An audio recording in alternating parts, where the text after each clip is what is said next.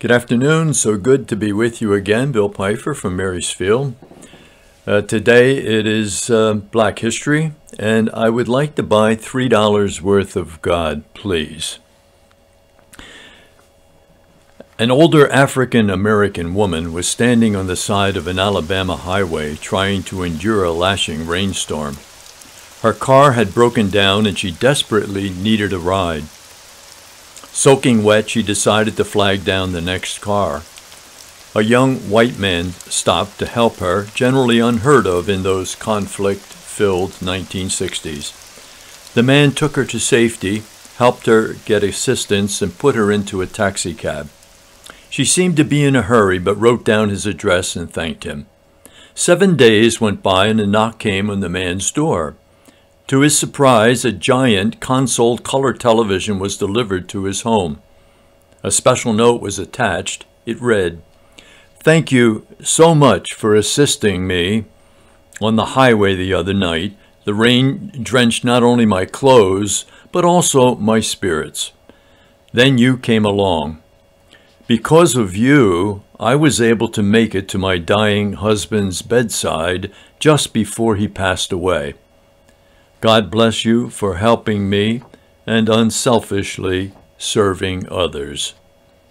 Signed, sincerely, Mrs. Nat King Cole." What a beautiful story. A story of brotherhood and compassion, a story that our culture really needs to hear and celebrate these days. One of the tasks assigned to Christians and everyone on the planet is to raise the level of our consciousness in our society in which we live. Jesus did it with the Pharisees, the Romans, with the people of the Jewish people around him. Augustine did it. Thomas More did it with Henry VIII's culture.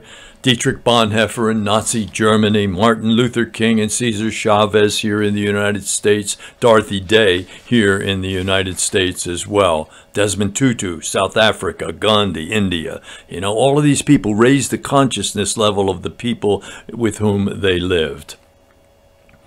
If we don't fulfill this particular mission, Jesus said, even the stones will cry out. That's how important this really is. In John's epistle, in chapter 1, he says, "If anyone says, 'My love is fixed on God,' yet hates his brother, he is a liar. One who has no love for the brother he has seen cannot love the God he has not seen. The commandment we have from him is this: whoever loves God must also love his brother." I would like to buy $3 worth of God, please. Beautiful words from William Reese. I would like to buy $3 worth of God, please. Not enough to explode my soul or disturb my sleep, but enough to equal a warm cup of milk or a snooze in the sunshine. I don't want enough of him to make me love a black man, or tithe my paycheck, or pray for an hour a day, or confront the actions of the media, bad leaders, or institutions. I want ecstasy, not transformation. I want the warmth of the womb, not a new birth. I want a pound of the eternal in a paper sack.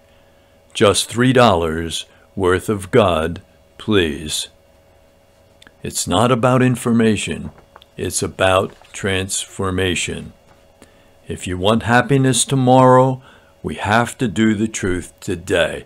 Raise the consciousness level of the culture in which we live, all of the pieces of that culture. And we do that when we share our love and compassion at the deepest of levels. The only thing that separates us from the thought and the love of God is the thought that we are indeed separated.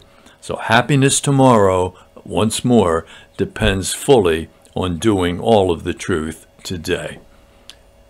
God bless. Keep me in your prayers. You're in mine. Thank you.